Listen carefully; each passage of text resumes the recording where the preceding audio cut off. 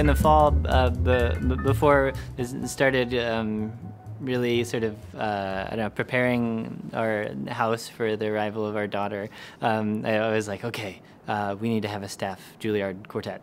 And so we put together a group because, I mean, I guess it's not surprising that a lot of, if not most of the folks who work at Juilliard have some kind of background in the arts.